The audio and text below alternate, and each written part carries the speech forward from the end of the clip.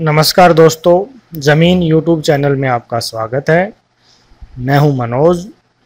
दोस्तों, ज़िला महेंद्रगढ़ के किसान भाइयों के लिए ज़िला बागवानी कार्यालय नारनौल द्वारा MIDH स्कीम के तहत सब्सिडी पर सब्जियां लगाने की एक स्कीम चलाई जा रही है, जिसमें 8,000 रुपये प्रति एकड़ की दर से सब्सिडी दी जाएगी। जो इच्छुक किसान भाई हैं वो आवेदन कर सकते हैं।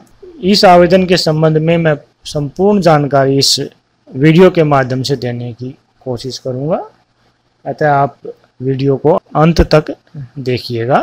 जिला महेंद्रगढ़ के किसान भाइयों के लिए बागवानी विभाग की ओर से MIDH स्कीम के तहत विभागीय सब्सिडी के लिए पहले आओ पहले पाओ के आधार पर आवेदन लिए जा रहे हैं। ये आवेदन 6 सितंबर 2018 से शुरू हो चुके हैं और जो विभाग का टारगेट है वो पूरा होने तक ही ये आवेदन स्वीकार किए जाएंगे। अतः इच्छुक किसान भाई जल्द से जल्द आवेदन कर दें।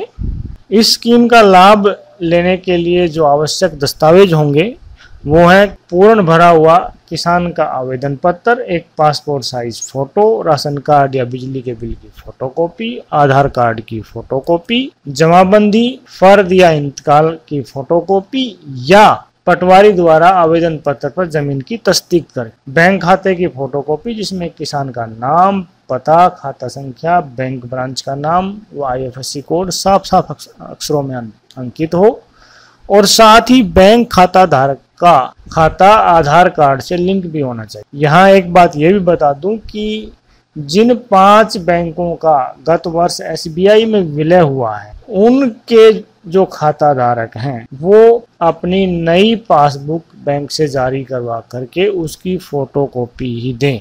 नई पासबुक की फोटोकॉपी देने पर ही उनका आवेदन पत्र स्वीकार किया जाएगा। अनुसूचित जाति के जो भाई किसान भाई हैं वो अपना अनुसूचित जाति के प्रमाण पत्र की कॉपी आवेदन पत्र के साथ लगाएं। बागवानी विभाग द्वारा कुछ बीज कंपनियां हैं सूचीबद्ध की गई हैं, उन्हीं का बीज आप लोगों को खरीदना होगा।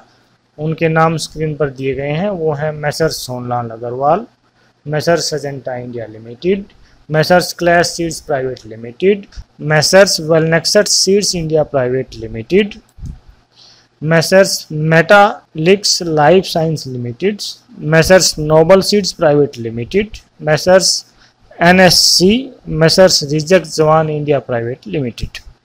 इस आवेदन के लिए कुछ नियम व शर्तें भी हैं, वो भी मैं आपको बता देता हूँ। पहली शर्त यह है कि एक किसान को कम से कम 4 कनाल के लिए यानी कि आधा एकड़ के लिए 4,000 रुपये का और अधिकतम 2 एकड़ भूमि के लिए 16,000 का अनुदान ही दिया जाएगा। जिस किसान ने पिछले सालों में संकर सब्जियों की काश्त पर बागवानी विभाग से सब्सिडी ले ली है वो किसान इस सारी स्कीम का लाभ नहीं ले सकेंगे।